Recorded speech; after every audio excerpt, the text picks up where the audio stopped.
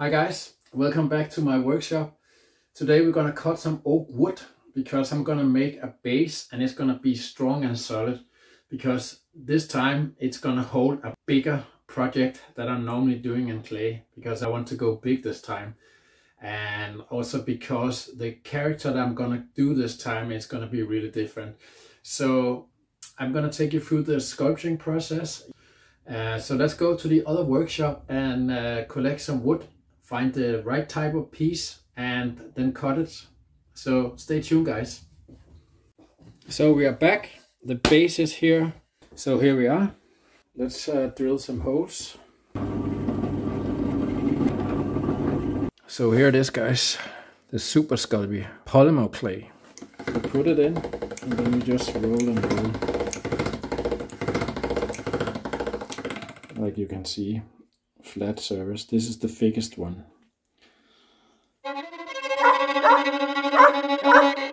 Calm down now. What's wrong with you, Jack? Hey!